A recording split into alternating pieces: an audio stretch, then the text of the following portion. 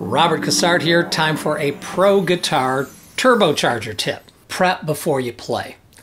Now I know it's tempting to just grab your guitar and start playing, right? Especially if it's out on a stand.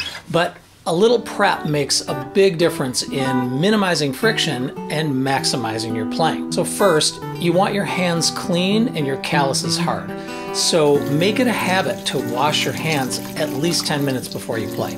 You want them clean and then completely dry so your calluses have hardened back up. Now when it comes to reducing friction, it's all about the neck, the strings, and your fingertips. So number 2, wipe the back of the neck so it's nice and smooth.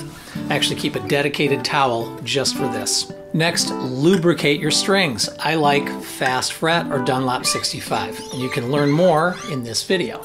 Now here's an awesome pro tip.